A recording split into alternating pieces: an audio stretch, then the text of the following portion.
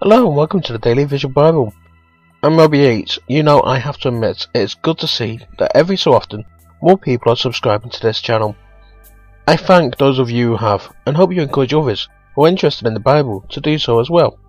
You provide a real encouragement, and a reason for me to keep producing the show. However, let us see if we can get 25 subscribers by the time I finish reading the book of Exodus on the 6th of October 2013. I really think that would be a stunning accomplishment, and a real sign that the Bible is as relevant today as it has ever been. Don't forget to check out the website at www.dailyvisualbible.co.uk, especially the new links page, which will have links to some very important sites to help to show that the Word of God is needed in these modern times. And let's do the right thing and open God's Word with prayer. Lord, I ask that as I read your Word, you reveal something new to me. I also ask that as people see and hear your Word, they will come to a better understanding of you. Amen.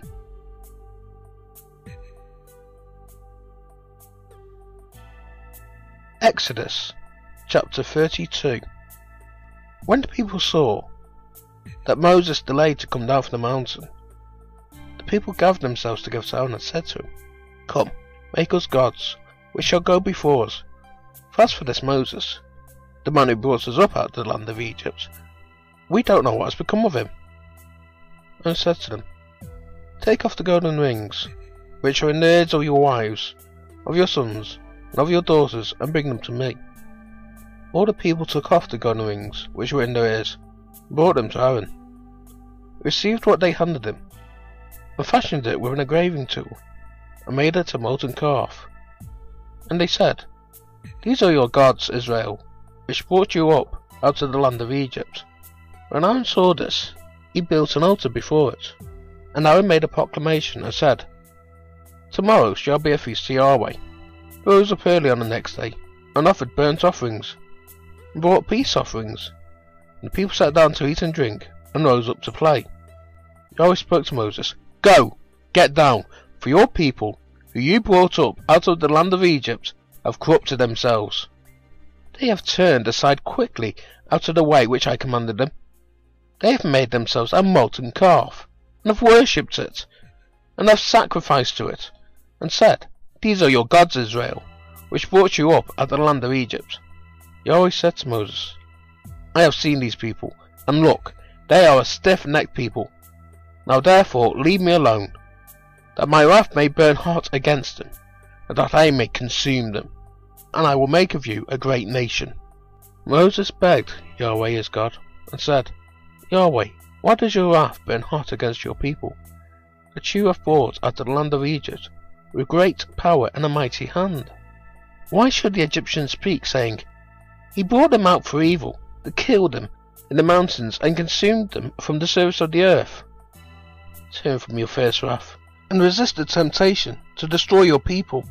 Remember Abraham, Isaac, and Israel your servants, to whom you swore by your own self, and said to them, 'I will multiply your offspring as the stars of the sky, and all this land that I have spoken of I will give to your offspring, and they shall inherit it forever.' Yahweh relented, and did not do that which he said he would do to his people. Moses turned and went down from the mountain, and the 2 tablets of the testimony in his hand, tablets that were written on both their sides. On the one side, and on the other they were written. The tablets were the work of God, and writing was the writing of God, engraved on the tablets. When Joshua heard the noise of the people as they shouted, he said to Moses, "There is the noise of war in the camp." He said, "It isn't the voice of those who shout for victory. It is not the voice for those who cry for being overcome, but the noise of those who sing that I hear." As soon as he came near to the camp, he saw the calf and the dancing. And Moses' anger grew hot, and he threw the tablets out of his hand, and broke them beneath the mountain. He took the calf which they had made, and burned it with fire, ground it to powder, and scattered it on the water, and made the children of Israel drink of it. Moses said to Aaron, "What did these people do to you? You've brought a great sin on them." Aaron said, "Don't let the anger of my Lord grow hot. You know the people, that they are set on evil. But they said to me, 'Make us gods, which shall go before us. As for this Moses, the man who brought us up out of the land of Egypt, we don't know what has become of him.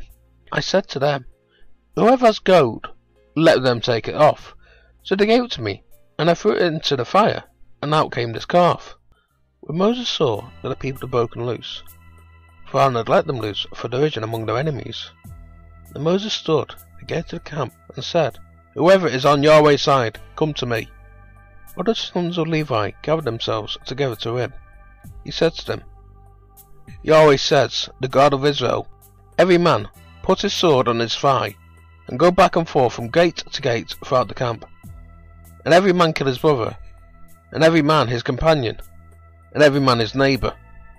The sons of Levi did according to the word of Moses, and there fell of the people that day about 3,000 men. Moses said, Consecrate yourselves today to Yahweh, yes, every man against his son, and against his brother, that he may give you a blessing today. And the next day Moses said to the people, You have sinned a great sin. And I will go up to Yahweh. Perhaps I shall make atonement for your sin.